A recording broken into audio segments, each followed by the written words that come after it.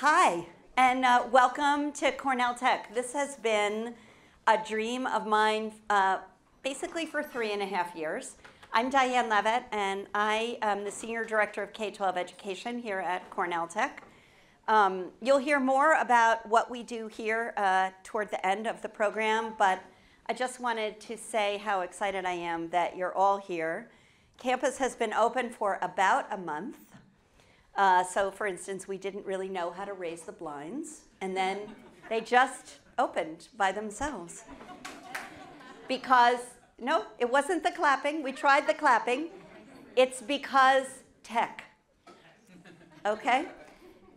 So I'm really so thrilled that you're here. This is our first big tent event, and we're gonna have many this year. And the reason we're all here is the person I'm going to introduce you to. So I'm going to hand the mic off to Gordon Campbell, who is the chairman of the CS department at the Dalton School, and my friend and my colleague and the guy who made this happen. There you go. Well, this is one of my first Phil Donahue moments here. I don't talk to, well, mostly kids, and so large group. So Diane, thanks for doing this. This is a lot of heavy lifting to get this off the ground in such an amazing, cool space. So thank you, like, a ton.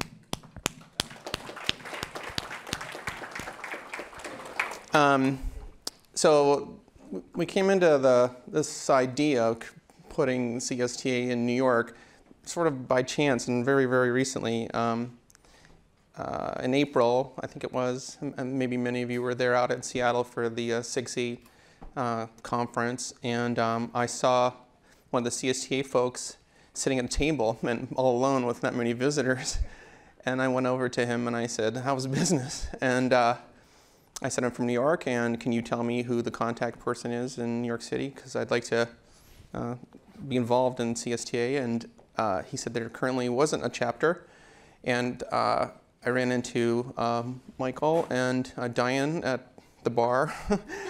As turns out. That's true. And I said, "There's no CSTA for New York City. How can that be? New York City's so monstrous." And right there and then, maybe with a little lubrication, we decided to put something together. So when we met a couple of times this summer, it was sort of like, let's lick the stamp, put in the envelope, and get this thing going, and we'll worry about everything else later. So that time has now arrived. The first time I had anything to do with a organization with computing was 1982. I am not one to join. I'm more of a laborer or worker than sitting at the top of this. So I don't come into this with any sort of pride of authorship. It's sort of like, let's just get this thing going. My first one was DPMA. So for those of you who go back a few years, the Data Processing Management Association. It was 30 plus years ago. So I want to talk about a couple of things, and I made a couple of notes just in case I forget it, but my history is sort of, I think might work for most of you, is coming into computer science in 2004 at the high school level. I taught at a couple of our universities here, and I brought the curriculum that I was using at the university level and just sort of tried to ratchet it and time it to 9 through 12, and there's just nobody to talk to.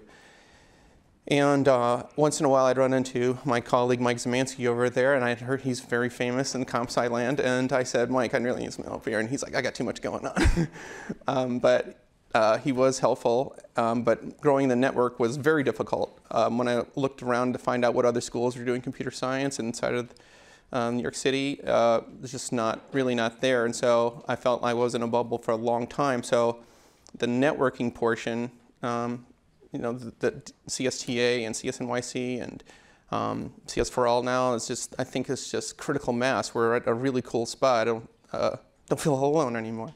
And this hyper growth, I would say, is like a startup situation. You start off with 2 folks and 3 folks, and before you know it, you've got a monster on your hands. And so I think that having this collective together to sort of figure out what all the different constituencies are and what all the different needs are, I think will sort of help each other. So I can't predict the immediate future, but I can say that I think we should sort of stick together and help each other out. And even if it comes to one of these meetings where the agenda might be something you're interested in or not interested in, I think your networking value is ridiculously helpful. I go to all the events not knowing what I'm going for besides water and cheese, but I think the networking value is just tremendous, and so I'm hoping that you guys will come again. I don't know where our next event will be yet, but this one was a great start. So one thing I wanted to put into your head is, for those of you that have been in organizations before for computer science and maybe CSTA members from prior years or other sort of affiliate groups, I think this is sort of a new start, like a fresh start. And there's a lot to do, but there's no ownership per se. Like I think coming to putting yourself and say, I'm interested, I'll help in this regard, or maybe constituent groups or birds of a feather that we like ACM 60 puts together. I think that may be a good place to start. So what we're going to try and do is identify those different constituencies and send out a survey and say, okay, this is my group, and this is where I could help, and then sometimes those birds of feathers will meet in their own domain, or maybe it's a borough type of thing, or something like that. So I think if you all fill out the CSTA link here that Diane put together, that'd be super helpful, because we can send out and say, do you want to play? And the last thing I would say is, and I speak from myself being like super busy, you know, as a teacher, a high school teacher, just lots to do, and you know, it's like to run a marathon every year. I always carve out time for any of the events that have been put on by Michael and others inside of the city, knowing that I'm probably helping somebody else, a junior teacher that is just getting going, and somebody that's stuck or needs an idea, or me getting thousands of ideas. So your presence is ridiculously as valuable as whatever we're going to talk about that day. So I'll stop now.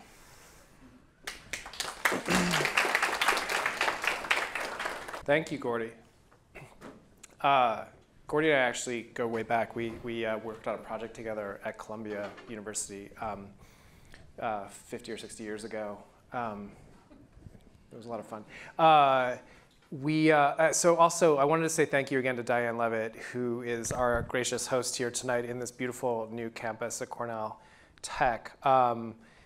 It was my first time here just a couple of weeks ago, and so I was excited that we were able to come here and share what is hopefully going to become a premier destination for lots of smart people. So consider yourself among the first smart people to take the tram or the F train over. Did anyone do a get here not via tram or F train? Was there another driving? Yes. Swimming? Driving. Great. So it's pretty great to be here. There is a member of our faculty who kayaks here every day from Queens. Yeah. Just saying, in case anybody's looking for that opportunity. That is awesome. I live in New Jersey, and that's never occurred to me. So that's really great. And I also I think there's the symbolic factor of having this here, because Cornell Tech, while based in the Google building for the past several years, was also a place many of us gathered, teachers, nonprofits, and others in this space who have been critical to helping us build a computer science movement here in the city. And Diane has been very much at the center of that, so thank you for that.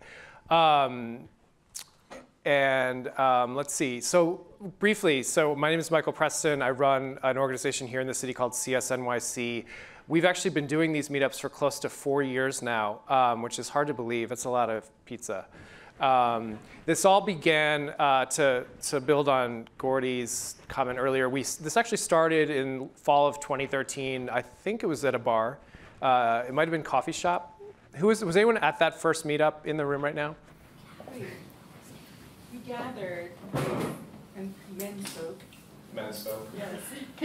And then it was like, shall we do this again? But it wasn't a bar, it was like an actual thing. So I might have been yeah, that might have been number two. This meetup has been run over the years by members of CSNYC, including Cindy Gao and Maur Baur, and it has grown in membership. The contents of that bar on day one, we would vastly exceed that number now. We're at more than 2,000 members of this meetup. That is also a lot of pizza. Over the years, we've had a lot of great guest speakers, meetups focused on sharing and deep dives in pedagogy and different programs. And we reached a point where in tandem with the New York City Department of Ed's Computer Science for All program, and just this massive interest in the space, that there was a growing community that really needed to have access to each other and really determine its course going forward. And so I was excited to as we turn the page on a new school year, to really take a step back and think about what would be most useful to this group. So that is the theme for tonight, and hopefully why you all came, not just to see Cornell Tech's new campus. That's a perfectly acceptable reason, and square pizza. Okay, no more pizza comments. Sorry, it's 3. And the view right behind. There's a great view back here. This is amazing. Yeah. Yeah. So anyway, so this is an exciting new chapter here.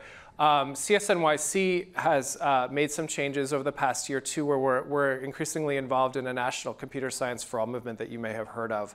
There were big announcements this week that we're not directly connected to out of the White House and from code.org and a lot of massive tech companies, and that's all exciting news for the community. But everyone in this room, I think what I love most about this meetup is that the folks who are on the ground making this happen in classrooms, working in school districts or local companies and nonprofits that are involved in this initiative, what's exciting is that this is the group that is actually making it happen. And so all of the energy that you see coming from government and from funders and industry and everybody else who is trying to kind of contribute in their own way, this is because of the work that's been happening for the last few years. And New York City being the largest and in some ways ahead of the pack in terms of our thinking and our group effort here make us a special place. So I'll conclude by saying thank you. I'm looking forward to circulating later and talking to folks. Did I miss anything? Was that all I need to say? You talked about the national work? Yeah, the national work is happening. If you want to talk more about the national work, I'll talk to you more about it. We're having a summit in October that you may have heard about in St. Louis, where people from all over the country are coming together with a special focus on school districts. This is like the new frontier. How do you talk to school districts so that they prioritize computer science education and plan for it in a way that's long-term sustainable and is based on values of rigor and inclusion at the same time? I don't know if any of you were able to call in last week when we did our national briefing call and President Obama made a surprise visit. He echoed the values of that we espouse, which are making sure that we do this very well and for the long run. So that was a lot of fun as well. All right, so without further ado, Aankit's next. Aankit. So it's my pleasure to introduce Aankit Patel from the New York City Department of Education, who's going to speak to us about their brand new blueprint in beta. And without further ado. Hi, everybody. I'm Aankit Patel. How many people here know what the blueprint is already, or have worked on the blueprint, or have contributed in some way to the blueprint? Wow, OK, hold on. I didn't expect that many people to know about the blueprint. So let me back up and ask my question in steps here. All right, so first of all, people know about the New York City Department of Ed blueprint for computer science education. Whoa, that's cool. I should make sure I iron out the bugs sooner rather than later. OK, how many people worked on it? Yeah, Diane, you're included for sure. Great. Yeah, so there's already there's definitely a lot more people that know about it than worked on it. I was sort of expecting coming up here that was going to be that number was going to be a little bit more similar, but that's really cool.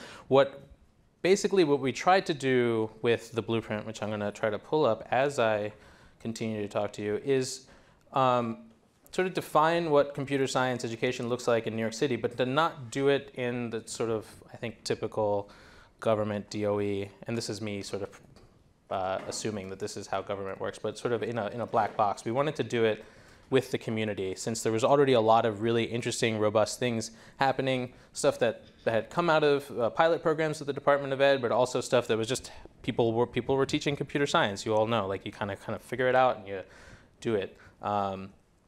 And so we started, it was March of last year, started having convenings. We started at one of our professional development sessions and asked teachers, okay, how do you actually do this in your classroom? What are the challenges to learning computer science? What are the things that you do to, like, how do you actually like present this to your kids? What are the things that are realistically sort of accomplished within a class period? And we just kept asking question after question after question for, I think we did 27 or 26, something like that, different sessions over the course of a year. So basically one every 2 weeks, really earning our pay. And through that came up with this, the blueprint, which basically what it tries to do is very simply describe what in New York City is the goal of CS4All. And so every place, like the national goals, and Arkansas has some state goals, and Chicago has some graduation requirements. In New York City, the goal is to have a meaningful unit of CS happen at K2, 3, 5, 6, 8, and 9, 12. Now, that is, I think, purposefully vague. Our politicians are sometimes good at that, and it's good. Like, it gave us some room to work and to define some things. So the blueprint tries to define that. So just going to quickly take you through some of the things that are on here. So we have just sort of what is CS education to us in New York City. Largely, it's creative computing. A lot of the background of the folks on our team, myself, there's sort of the guy that headed up the software engineering program, Don Miller, who is enjoying himself in Florida right now, working for code.org, and some other folks on our team came from a program out of New York University called the Interactive Telecommunications Program, which was started by a woman, Red Burns, back in the 70s, who had a Portapack camera, and she's like, okay, I'm gonna make a weird use of this. I'm gonna connect elderly people in different places with each other so they can video chat back in the 70s. And we sort of grew from there to a very interesting creative computing place where folks have probably heard of or maybe used processing or P5, grew out, lots of use of those things there. Arduino, same thing. And so basically the ethos I tried to articulate it here. We also have a interesting take on it by Ben Samuels. Is it Calo or Kalo? Kalo, sorry. Who wrote sort of a very impassioned sort of look at how computer science is a literacy as opposed to a specific subject or applied mathematics. So that's all well and good, but really when it comes down to the crux of it, we tried to define what is that meaningful unit, that sort of amorphous thing that was defined as the goal of the CS4All initiative. And again, creative computing is important. Let me zoom in here. Oh, that doesn't work. There it is. So the first one is let's find a creative application. Let's not have kids finding prime numbers, or they can find prime numbers, but maybe there's a creative application in finding prime numbers, or there's a creative application in finding evens and odds. You can draw a checkerboard on the screen, or chessboard. We wanted to make sure that teachers were not grading students based on their code and whether it was correct or not. Based on wanted them to grade students on their process and how they got there, and were the students able to articulate how they got there. We wanted them to, and this is where I'm going to start referencing other stuff in the blueprint. The units captured all 3 practices and 3 of the 5 concepts that we defined.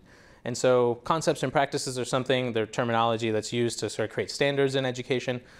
The K12 CS framework did a lot of that, and this by no means tries to replace or redefine any of that, except maybe the data section. But we basically tried to simplify and say, okay, here's a simplified set of concepts and practices in CS that you can use to build your meaningful unit.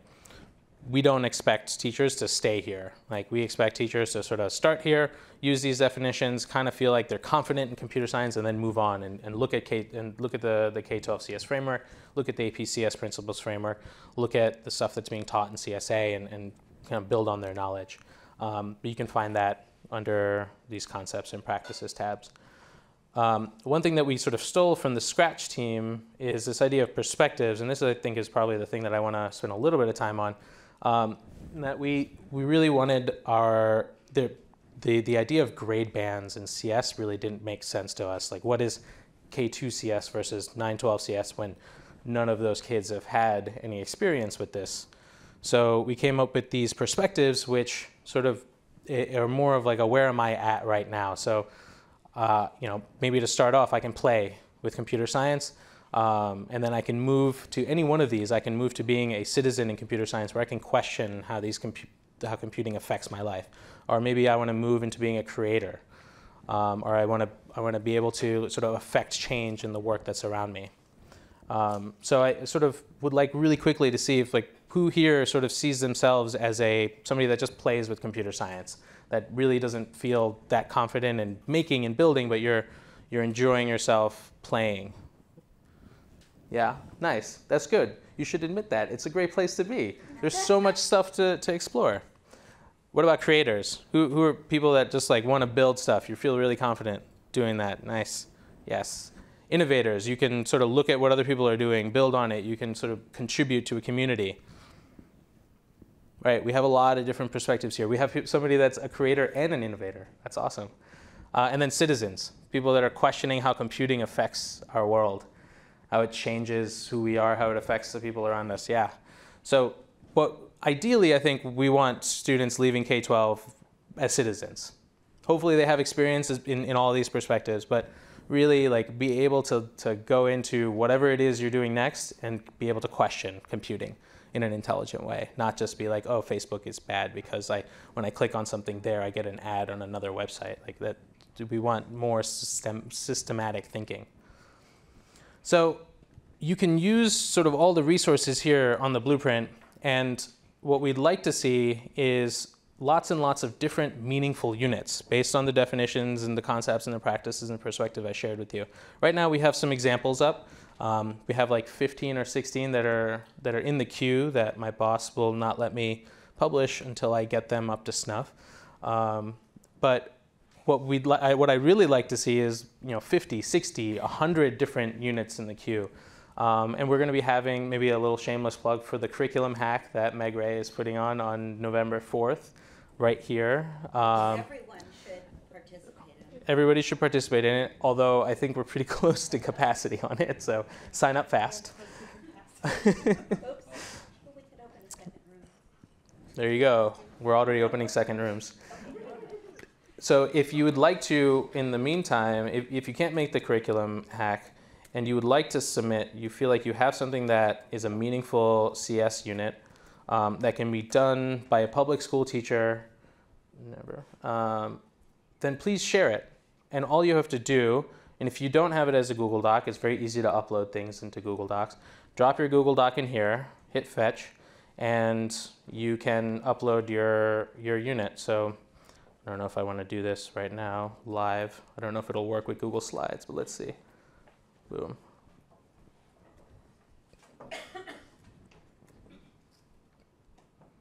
Nope, okay. So it doesn't work with Google Slides. It has to be a Google Doc, but it should be pretty easy for anybody here to contribute any type of unit you have. Please just send it in. I'm going to look at it. I'll contact you. We can start a conversation, and this is how I think we get to the folks that know about the blueprint to be the folks that are also contributing to the blueprint and are part of the community. That's what we're here to do.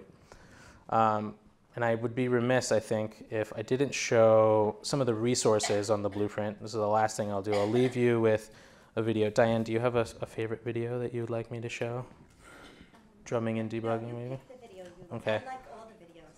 So what we did, and I think there's a couple of folks that were involved in this. We got a group of teachers together and we asked them, like, what do you like about each other's CS practices? And they visited each other's classrooms and we recorded what happened. So you know what? I'll do drumming and debugging. That's a good one. It's a good one. We ended up hiring this teacher. It's a shame, sort of.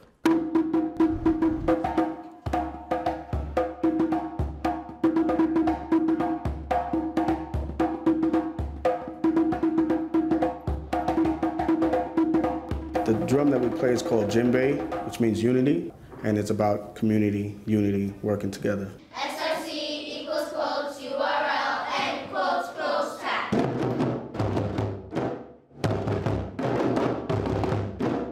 Computer science is a tool to make your voice heard. It's a tool to change the world. So I want my kids to have options. My name is Nafisa, and when I grow up, I want to be a professional programmer.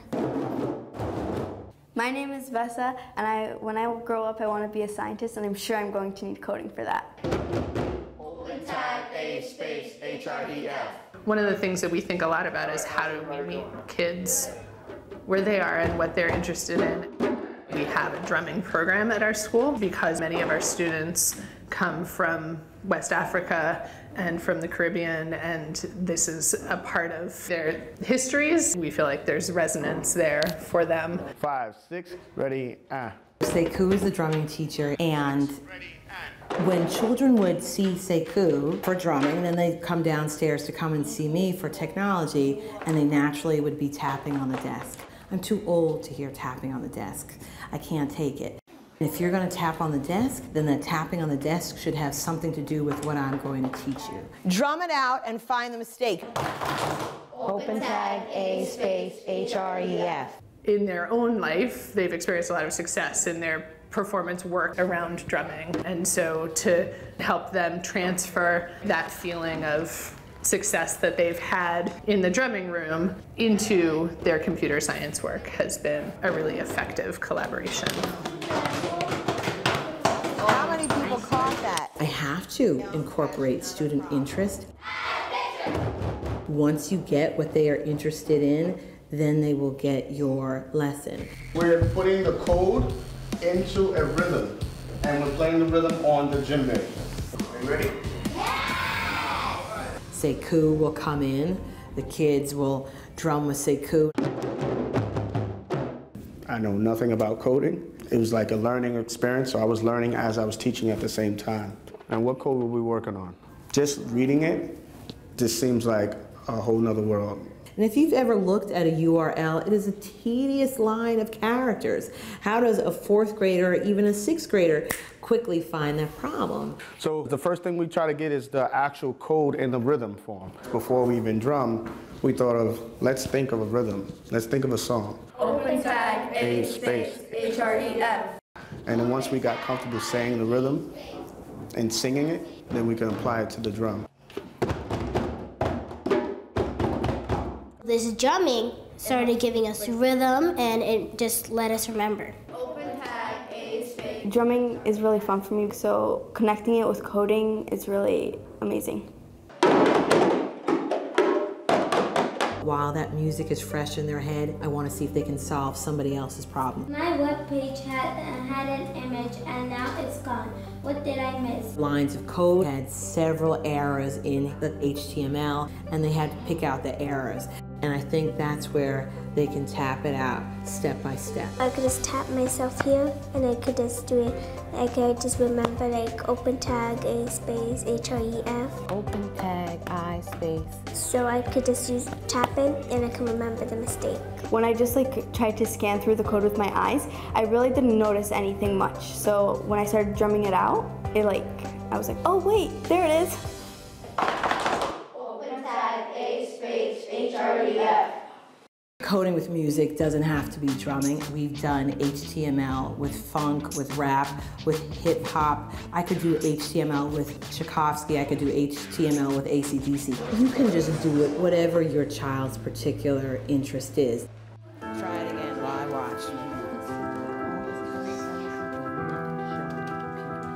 Speed round, I'm going to give you 2 minutes.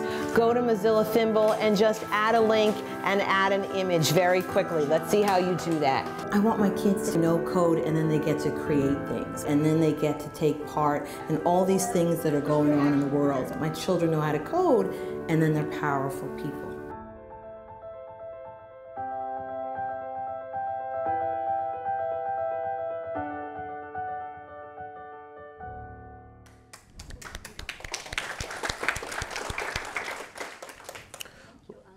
Yeah. So there's a lot more videos on here. You should check them out. Thank you, Diane. Thank you, Michael. Thank you, Gordon. And I guess questions or other things? No? Okay, cool. Okay. Hi, my name is Aimee Ropsato, and I'm from TEALS. And that's a pretty tough video to follow.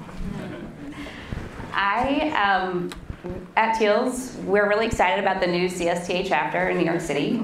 So at TEALS, we help high schools build and grow sustainable computer science programs. So we work with people who are completely new to computer science. We also work with experienced computer science teachers. And what we do is we partner teachers with industry volunteers who want to give back.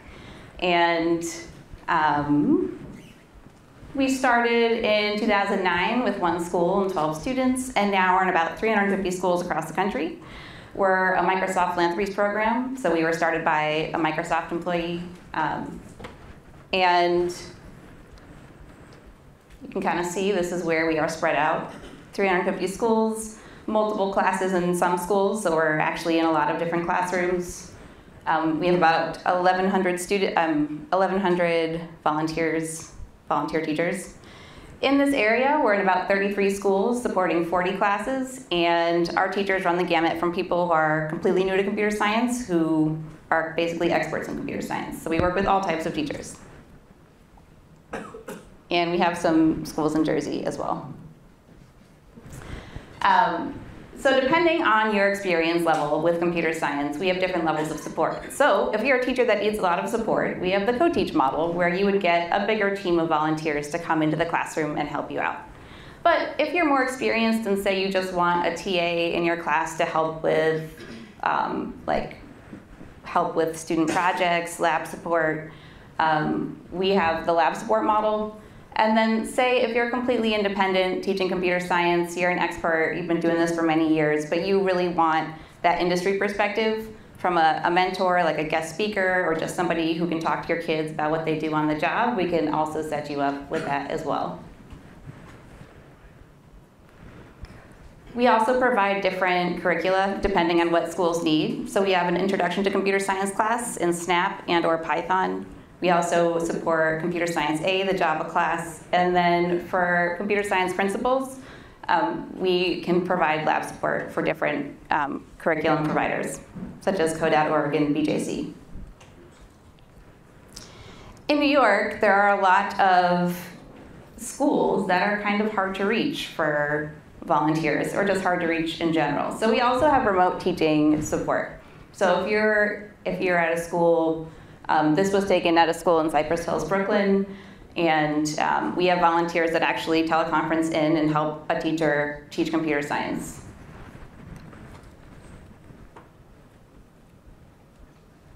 So if you're interested, I'll be here kind of mingling with people. I'd love to talk with you about how we can work together. We're really excited for this CSTA chapter to support all types of computer science teachers, beginners to experts. And I'll pass it back to Diane.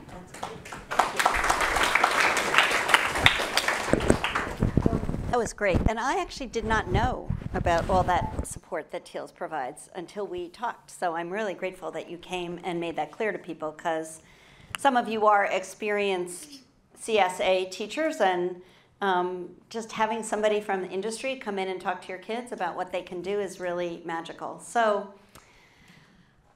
Okay, well now I'm calm because there was like enough food and there were enough chairs and we're all here, and it didn't rain, and the AV worked and we got the blinds up, so I'm pretty happy. I'm going to talk to you a little bit about what we do in K12 here at Cornell Tech and why we do it.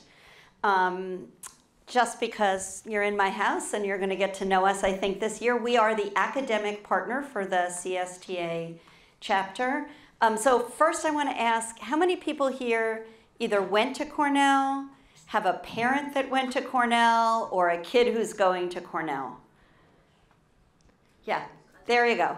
So this is, I grew up in New York and I went to Barnard, and then I moved to Los Angeles for 20 years. And in the time that I grew up here, I really didn't know a lot of Cornellians, but when Cornell brought me back, I'm literally never in a room that does not have at least 5 or 6 people who have a Cornell connection, and it's super cool for me. It makes me feel very tied into the city of New York. So you probably know that we won a competition from the Bloomberg administration almost 7 years ago now. Everybody thought Stanford was going to win, including Cornell, and we won instead, yay. And that is why I have a job. So, and from the beginning, even in the original proposal, there is a commitment to K12 that is core to the mission of this campus. I think partly because my dean really saw this as a way to do business with the city, honestly, in the business of educating children, 1.1 million children, 1.1 million reasons to teach computer science. Partly because of a pipeline, not so much a pipeline to Cornell, but a pipeline to the New York City tech ecosystem that we are charged with building out. But mostly because he considered this a social justice issue, that what is clearly going to be an important form of citizenship, regardless of what you do for a living, regardless of where you live or where you were born, everybody is going to need to understand computing in a deep way. What I often say to people is that when I was in middle school, I played the viola very badly, but nobody took the viola away from me because I wasn't going to Juilliard. They said, you're going to live in a world full of music, and making music changes how you experience music for the rest of your life. And I think of that a lot when we think about why we are here and doing what we do. This campus put a lot of resources behind this. They brought me here from California, and I am not as young as I look. So, and they have put me on a very long leash. Don't say anything, Aankit, that's not nice. And let me do what I need to do. And this is one of the most important things I wanted to do, was to start to bring everyone together, teachers and nonprofits and teachers who already teach CS and teachers who are learning to teach CS and people who have been teaching CS in informal environments, all together as a sort of a new CSTA chapter and a model for the rest of the country. So I hope you're excited to join me in that mission. I'm going to introduce my colleague, Meg Ray, who is sort of owning the innovation that we're testing right now. Meg Ray is our teacher in residence. She is a content coach in classrooms where teachers are learning to teach CS. So she's, well, I'm going to let her describe what she does. Okay, so Diane had a wonderful idea for something called the Teacher in Residence program and brought me on to build that out. Teacher in Residence means that we have a coach, which right now is me, in residence at a school 1 day a week, and we're really focused on computational agency. And by that we mean we want students not just to be able to follow a tutorial or take a test. We want them to build something digital that has meaning for them. And we also want teachers to have agency with CS. We want them to learn all the different curricula, all the different tools, and then teach CS like they would any other subject by picking and choosing what's right for their students. And we build that agency in the schools, and we build a sustainable program that won't go away with one teacher or one staff member. We work with administration to make it part of the school culture.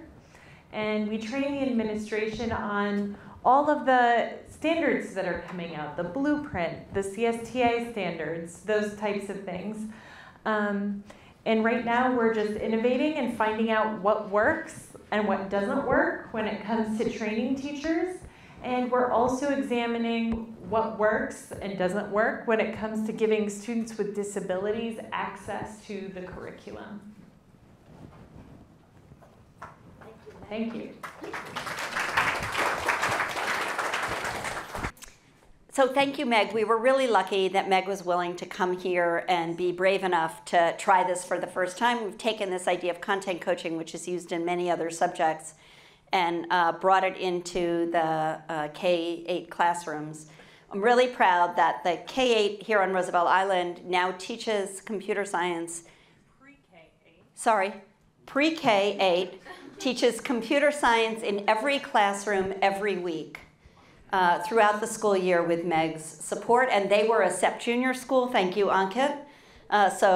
Thank you, Lionel, and Alana. Okay.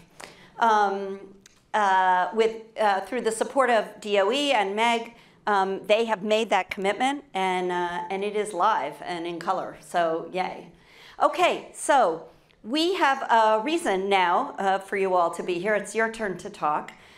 Which is, I have a challenge really for the group, which is how might we create an organization that you really want to spend time with, right? So it's not just like, what do you need? Although it's partly what do you need. It's not just what do you want, either to eat, drink, or talk about. It's like, what should bring us together? Because CSTA would like us to meet pretty regularly, and we would like to be together and learn from each other. So I'm going to open this up and ask you to tell me what you want us to be and do going forward. And hold on, Gordy, you're taking notes. Yes. Thank you. Go.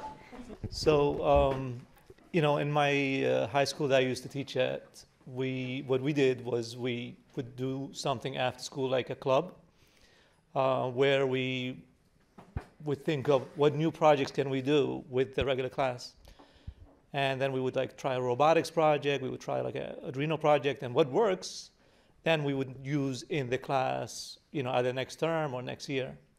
So if we can do something like that, where you guys have funds to get the chips, instead of us having the school budgets are not that great, and we can come here, and we could try. Let's say, okay, there's this, you guys can agree on one project, Let's say we're going to do monitoring plants or whatever. Everybody wanted to do that, but it's like, instead of me sitting there figuring it out and taking that time ordering whatever, you guys probably can, with the, so we have some electrical engineers, we have a lot more people that are more knowledgeable than me, and we'll make less mistakes than me sitting there having to figure it out with the kids, And we'll do, if we see that's something, okay, this works really well for at the high school level, well, maybe it's not going to work so much for my new job at the middle school level. Or, we'll be able to decide what works at what level and how can you make it work for different levels, what chips and things like that. That's an idea that I thought could be useful and would bring us together, and we would work and produce nice things and learn from them. And it would be fun. It would be fun, yes. Which I believe in rigor and joy. Who else would like to speak? I did have an organizational question. I mean, CSTA, so this is now we have a New York City chapter. We do. Okay, now many of us are I don't know, maybe that's not true. Some of us are CSTA members and have been for quite a while. So what's the relationship coordination between our new New York chapter and the national organization? I'm the one who licked the stamp that said maybe we should do something. Diane and I went down to the Baltimore conference. The prior weekend there was a leadership group. I think maybe some of you were in on that stuff, run by Mark Nelson. Mark was the president of CSTL Together, national body up in Albany.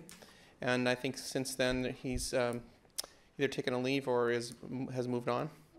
And so our relationship as a body is they sort of, on that Saturday, we met with their leadership of CSTA and some of the other folks and said, this is what sort of the other chapters do, this is what you need to sort of get going. But we're all finding our way a little bit too. And so we're trying to build relationships with the other CSTA organizations, specifically Oregon. They seem to have a really good thing going there, for the entire state, in Chicago, I think. to see how they're running their chapters, to be informed by their failures and successes, and to help along this particular one. Now, for those of you who are in CSTA chapter in New York City prior to that, I don't know when it started and I don't know when it stopped, but I know that it was defunct. And so for those of you who are members of that, I hope you'll reach out to me and say, this is the things that worked and things that didn't, or maybe sort of explain the history of the prior chapter, because I haven't met anyone there yet. I'm not even aware of other chapters. You know, national member, I related to it as a national. Yes, well, so in New York State, there's a number of chapters itself, like Albany has a chapter, and I think there's a chapter in Staten Island, and one in the, what town was that? It's up on the river, I forget. There's another chapter up there. You know, you can have a CSTA chapter as long as you have 8 members. That's actually the minimum. And our thinking was, certainly we'll be pushing out to you information that we get from the national chapter, but you're going to get that already. So the benefit of the local chapter is really what you see here. It's getting together, it's knowing each other, it's leveraging each other for ideas, and everything that happens with the national chapter will continue to happen. Is that helpful? Yeah. Okay. I think the next year's national meeting is in Sacramento. That's a heads up if you wanted to work on it. Omaha, sorry. I think that was a 60 maybe. If you wanted to attend that to see how things are organized at a national, I think both speaking for Diane, I think I can once in a while do that. I think it was really beneficial to see and meet the other chapter members, specifically at the leadership level, to say, all right, we're noobs, we need to get this going, tell us what to do. And one thing we learned is that everybody does it really differently. And we've decided that because New York City K12 computer science is such a rich and diverse group of people, we're just going to kind of do it our way. Yeah, Lionel. So this is just a question, because New York City is so big and so spread out that having one local chapter might be difficult. So what should we recommend to like teachers, you know, if they're like in the North Bronx and like, yeah, you know what, getting to Roosevelt Island just isn't something we can do, but we have 8 of us in the North Bronx and we want to start a chapter. Like, are you looking to do that too? Because I think that would be helpful. Yeah. Or if not start a chapter, start a committee. Whatever, right? Yeah. And also move this meeting around. I mean, we do not have to be on Roosevelt Island every month. That is, I mean, I love it here, but I'm here all the time. So I'm happy to go to you. Yeah. Oh, no, I was just going to add on to Lionel of, can these things be streamed so people that aren't near Roosevelt Island, because I don't know how many people actually are near Roosevelt Island. 13,000 people live on Roosevelt Island. But how many here in the room live in Roosevelt Islands? But also, one of the things that I would like to see is, especially in thinking about CSTA in terms of the K-8 group. Right. And the doing things involving, like, continuing with, like, what we've been doing with Scratch Ed meetups and things like that. And also thinking about how to leverage parent meetups as well to get more parents on board with computer science in their schools as well. So I want to respond by saying we have thought all along that maybe a committee structure would really serve us this way, that we might get together as a big group, periodically 5 or 6 times a year, but that we might also create a K-8 group, a Brooklyn, a Bronx, a Western Queens, Eastern Queens group. Gordy is waving at me, so I'm walking over there. But also I want to say that we had, in order to get the charter, we had to sort of make some commitments to the national organization. And we did have a couple of ideas, not that we have to, I don't think they're going to send the CSTA police to us.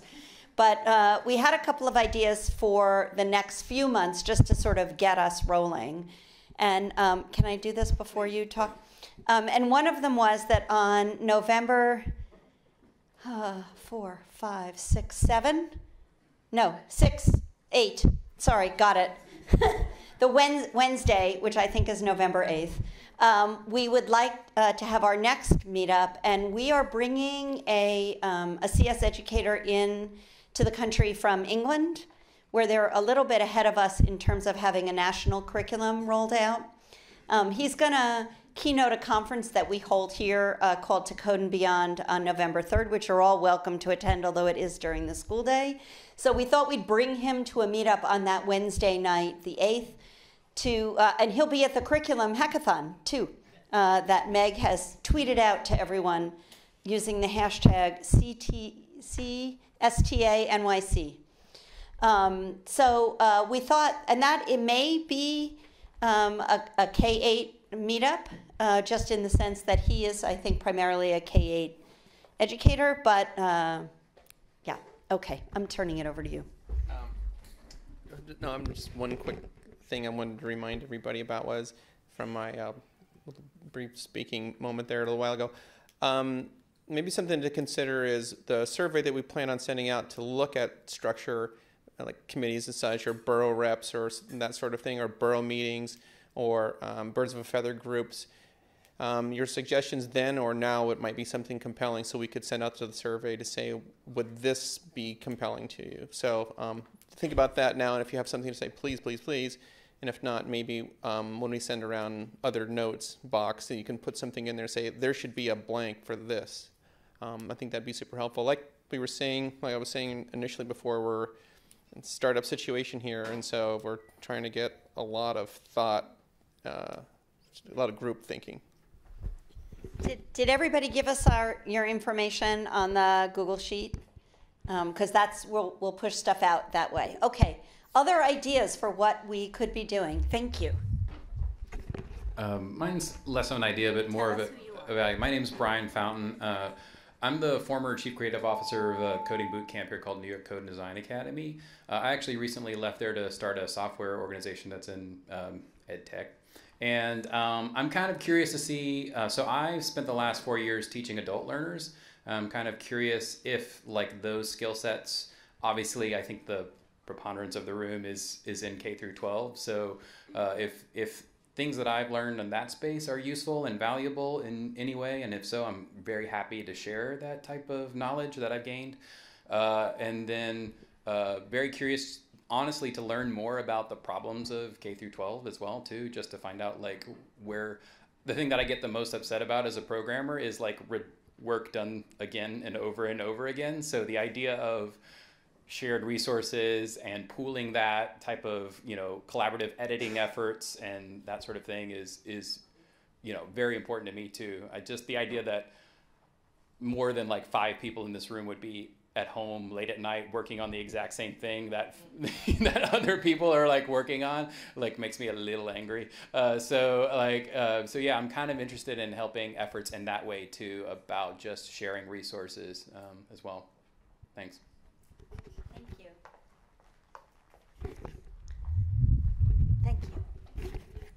Hi, I'm Oiling Sin, and I teach high school math at a 6 through 12 school in the Bronx.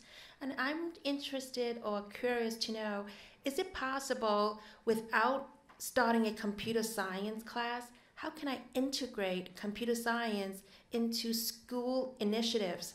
My school, through my principal's hard work, he was able to get a grant for $2 million to build a rooftop garden so that my art school can have live performances on the rooftop.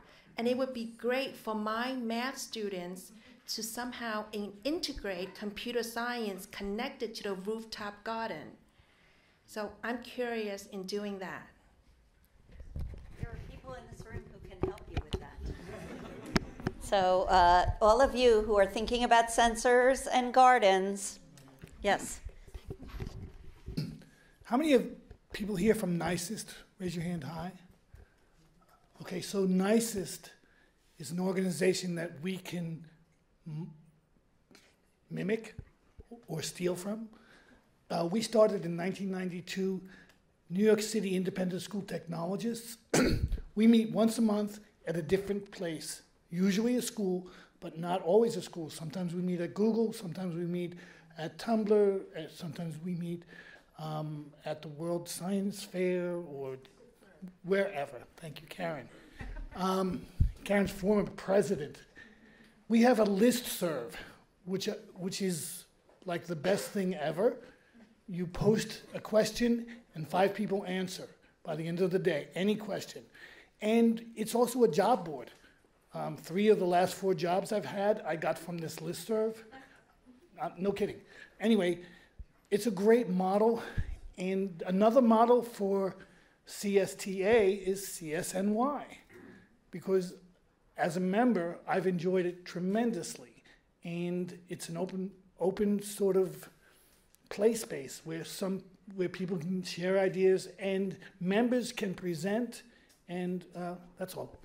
Just to piggyback on that, a subset of NYCIST is NYCIST K6, and that's a group of really K through 8 technology educators in independent schools who meet 4 times a year, and I work with that group.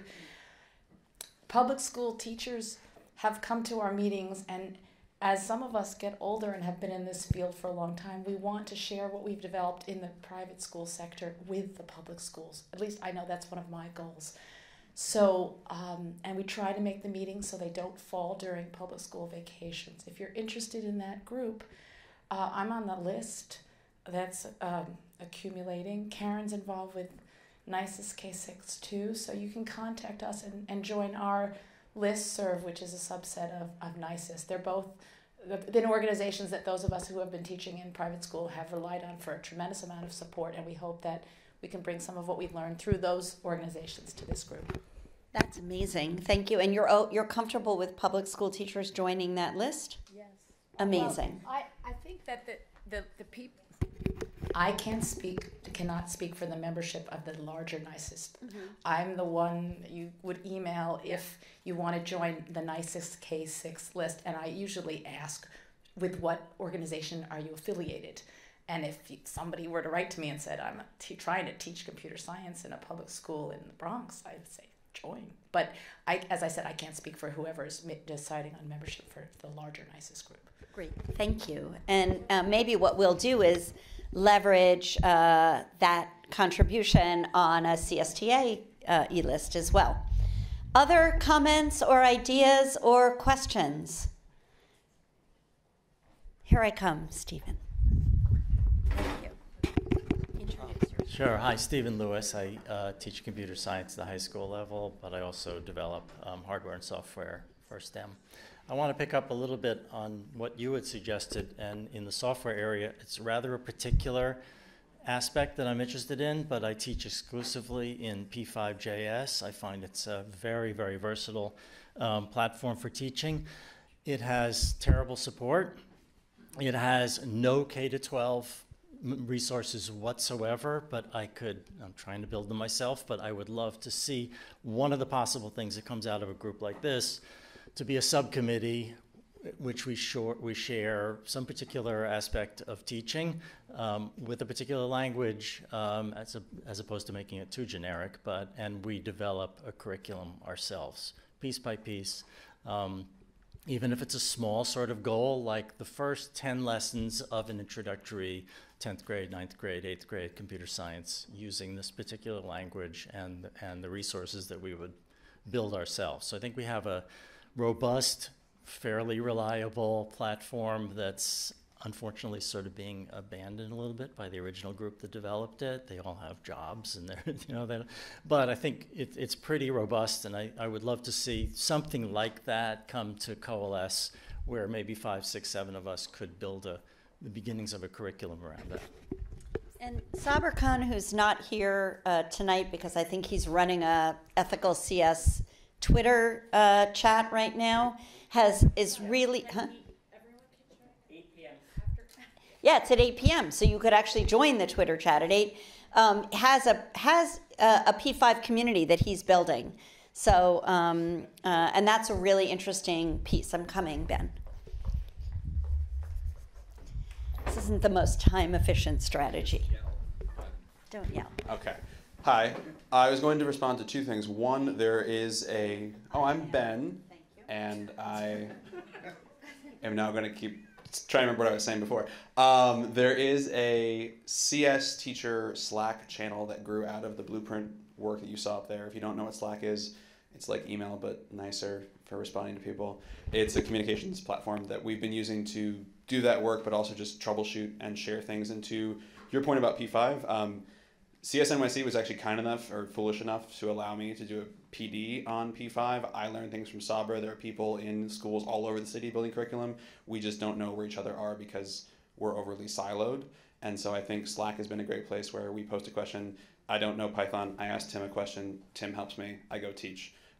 That's a very nice, quick turnaround, and it makes it possible for people to share resources across schools without worrying about whether public, private, whatever.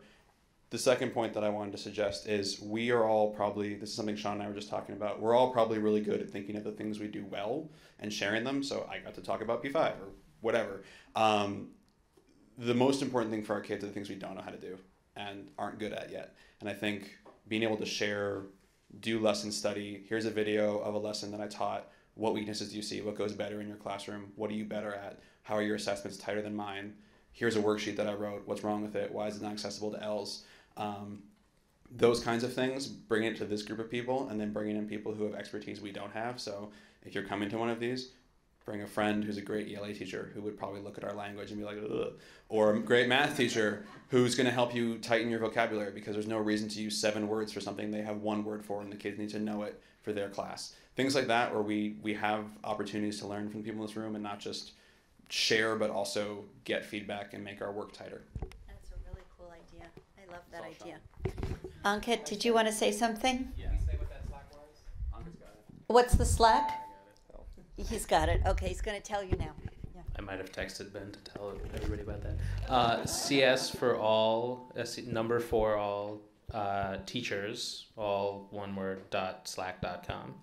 And then the other thing I was going to say about P5, we worked with the Processing Foundation to make a full year P5 curriculum, which I can share the link with everybody if there's some way for us to all communicate.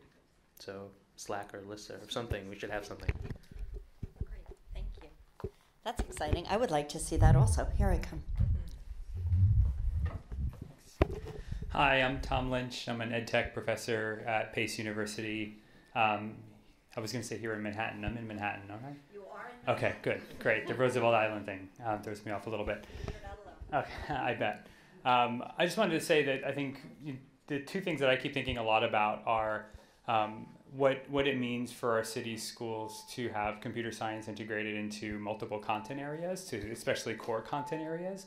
Because I think that at a minimum, it's at least kind of a 2-front approach where having separate kind of computer science classes is important and opportunities to learn is important, but it's also really important if it's as meaningful and as important as literacy, as I've heard people say, then it also needs to be embedded into as many content areas as possible. So the work that I do as an ed tech professor has been focused recently on trying to integrate it into English classes, to ELA, mostly secondary. And I did soft launch a website called CS4ELA.org, and I'm convening. FOR? Yep, the 4. Yeah, totally. FOR. Thank you. I bit the whole CS4All. And I'm convening English education professors around the country who are the ones who would teach the future English teachers to weigh in on this with their expertise in teaching English. It also raises, I think, another question, which might be what's the role of universities and teacher preparation programs in the work that you're doing in this room as well. And there is some work I know happening at Hunter already, I believe. There's work happening here as well, right? But their teacher preparation is a huge part of the work that happens in schools, and increasingly those teacher preparation programs are trying to provide ongoing support to their graduates as well, because they're kind of being externally assessed to do so. So thinking of ways too that we might be able to engage the higher educational institutions involved could also be another sort of track or stream to consider. It's a very, very exciting moment you're in as an organization right now, and I hope you feel that sense of opportunity and excitement in the room. I certainly do. So thank you. Thank you. Hi, my name is Jerry Pepinella. I teach high school at Hillcrest High School. I've been teaching for about 13 years. Believe it or not, I'm not 35 years old. I spent about 25 years in industry, and what industry values is problem solvers. And I don't know about the educators in the classroom, but it's a zone high school, Jamaica, Queens. what I generally find when we get 9th or 10th graders in is many of them have found a way to sit in a classroom, and they've learned very well that if they sit quietly, they'll be able to be told the answer. And they don't solve problems. They don't understand what a problem is. They don't know how to read it, interpret it, process it, and come up with a solution for it. What I would like CSTA to do is really concentrate on a curriculum that requires students to read, to interpret, to process, to be able to explain the question, the problem, and then be able to put together the pieces to solve it. Because I spend a lot of time, what I feel like, and there's no disrespect here to any of the teachers involved in this, because I'm sure you feel my frustration, to having to unlearn that habit. And that's what I would like a curriculum to become. And CS is a method because it's so regimented. It has to be one step after the other to make it work. A computer will only do exactly what you tell it to do and doesn't understand what you want it to do.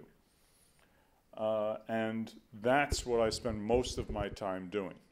So that's what I would like CSTA to do.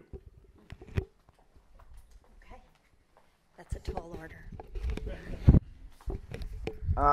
So this is a little bit of I'm Sean Stern. I work at the Academy for Software Engineering. I've been there for 5 years. Used to be a software engineer, a little bit in New York. Not technically.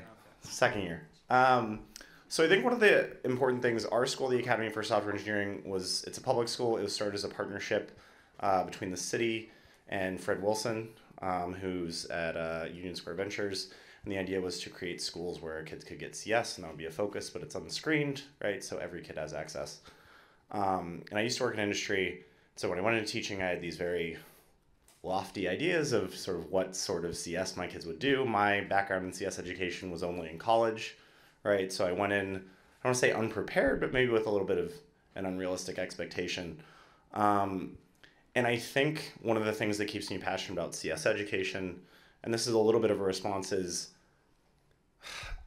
occasionally I get people who come into our building. The name of the school is the Academy for Software Engineering. There are even people on our board who say things like, and this is not what the gentleman was saying, but industry as a whole needs to see the reality of what public schools in New York look like, right, across the broad spectrum of our kids. That's not to say that like we're doing a great job and we couldn't do better, right? I agree with a lot of what Ben said, that we need to be more critical as a community. But I think sometimes people reflect on their own educational experience in industry and they assume that that's what our high schools look like. Like I grew up in the suburbs, went to a really nice public school, right, that was very well off. I went to college, that was CS. And I think sometimes there's a big disconnect in terms of what the school system actually looks like versus what people sort of want our kids to come out prepared to be able to do.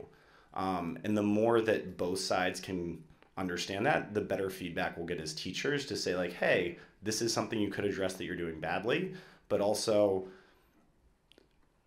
you know, if my room is not filled with self-taught autodidacts of CS, that is a little bit me because I made it in college, and that's not most kids. So coming together and really understanding and interacting and inviting those people into this space, I think could be really valuable.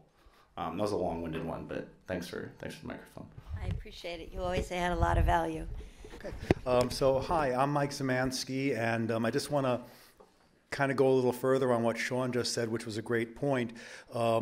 But it's also beyond that, and I'd like to see the chapter here look at the reality of best practices. And what I mean by that, not only industry comes in and says you should do A, B, and C, and this is what education could look like, because damn it, I went to school, so clearly I know how it's done.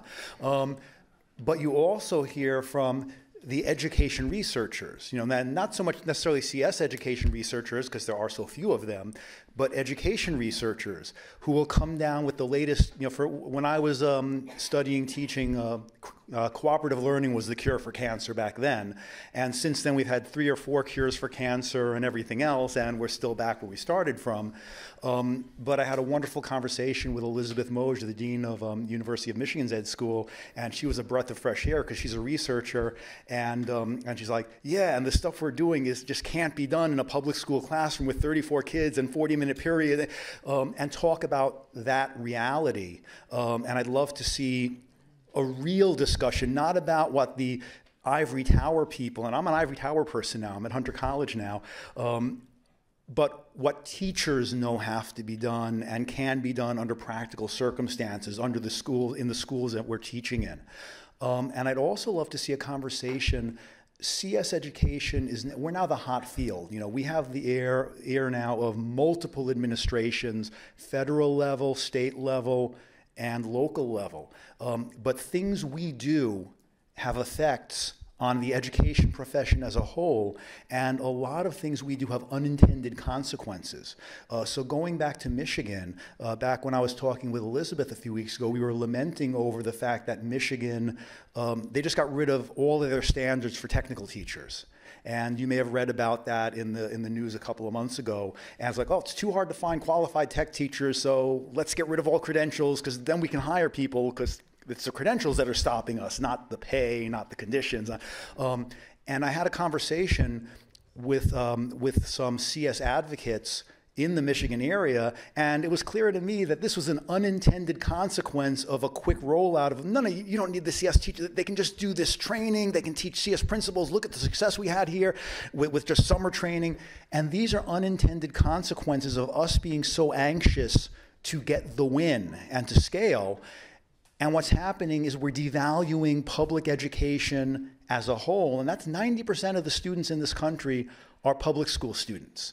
And I'd love to see us as a collective entity talk about that and talk about, are we actually in such a rush to get a seat at the table that we're basically undercutting the profession, and by the time we get to that table, there'll be nothing left. And I think that's a very important point. But anyway, so this is the mistake that Diane made, because she gave me the microphone and then walked away. So, all right. So, but I also just did want to briefly mention, so I spent my career at Stuyvesant High School developing the program there, a lot of that with my partner in crime, John Alf, over here, who is tremendous and I owe a lot to. But I'm now at Hunter College, and we are one of the institutions developing teacher training programs. Right now we've got programs that are kind of sitting up in Albany waiting for approval. So we're right on the cusp. We recently just, we're also an approved, I don't know what they're called now, but the professional development provider. And so we're hoping to offer some of that to the community. So even though we're just right on the cusp at Hunter, because we've got to get that state approval, we're very close to offer a number of things in terms of professional development, in terms of courses, in-service, pre-service, et cetera. I obviously have to check with the powers that be, but I'd love to see if we at Hunter could host one, because it'll be so much more convenient to be 4 blocks that way than here, so. I'll just get the canoe. Awesome. So, okay. I'll take it. Hi, my name's Jolly McPhee. Apart from being your videographer, I also have another hat, which is I'm the president of the Internet Society New York chapter. The Internet Society is a global organization. We do technical stuff. We do all kinds of stuff. So we get involved with other people's projects, and we give grants to those projects. And if you join, you can apply for grants. A group that we're just working with now is Lee McKnight, who's at Syracuse University, who's doing something called Internet in a Backpack. And it's a satellite uplink and a small cell.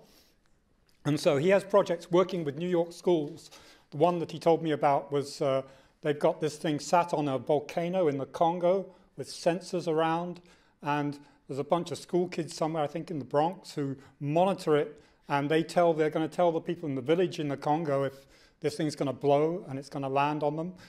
He's interested in getting more stuff. I've arranged for him to do a workshop at the Radical Networks Conference in the middle of November somewhere in New York. You can radicalnetworks.org. Another thing is that we also do something called the Internet Hall of Fame, where we honor the people who invented the internet and pioneers. And so I'm sort of interested, you know, for you guys who are computer science teachers. I took computer science A-level in England in 1969, and, you know, Algol. But we did a lot of history. I mean, I had to learn about Babbage and Hollerith and all this stuff. Do you guys teach history? Yeah. So one of our members, who might be here tonight, is developing a curriculum on internet history.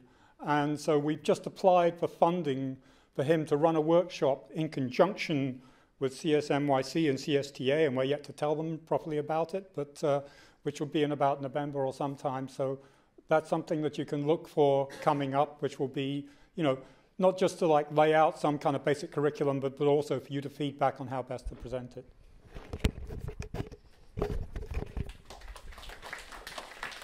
And thank you for recording this. Yeah, here I come, Brian. Hi, everyone. My name is Brian Miller. I am actually an intruder. I am from Florida, but I am the Director of Strategic Outreach for Wonder Workshop, creators of Dash and Robots. But, and if you have questions about that, feel free to ask. But one of the reasons why I wanted to stand up and talk a little bit real quick about things that would be great to see from this chapter, and not just this chapter, but from other chapters. I've been an educator for 15 years. I was a kindergarten teacher, K-5 computer teacher, and then director of ed tech at the second largest private independent school in the US in Florida. And I have worked very closely with CSTA, worked very closely with CS4All, have known Mark Nelson for quite some time. And how many of you were at the CSTA conference in Baltimore this past year?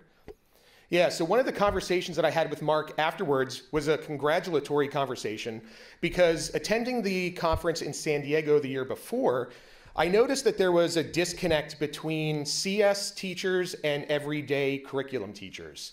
And this, for me, at the conference was the first year that I felt like it was an inclusive conference where everyone was welcome. And I don't know if others felt the same way, but I really felt that it was something that we need to see a lot more of. So one of the things that I would love to see from this chapter, but also see from other chapters throughout the US, is to be inclusive of every teacher, to be challenged to go out and invite other everyday teachers out to join us in these movements. Invite them to meetings, invite them to events, because sometimes they just need to have that aha moment where they're sitting in a room with other passionate educators to see that there is a connection with what they're doing and what we're doing, just to push them over the edge to feel comfortable teaching this every day.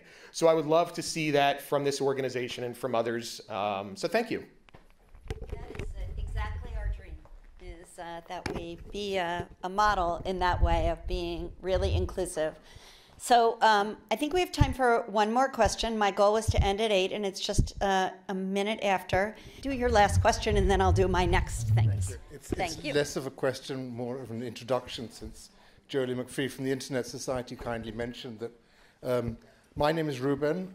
I'm head of an organization, a non-profit called Living Online Lab, and we have developed a curriculum for 6th grade through 12 primarily on internet studies, which I teach at an independent school in Princeton.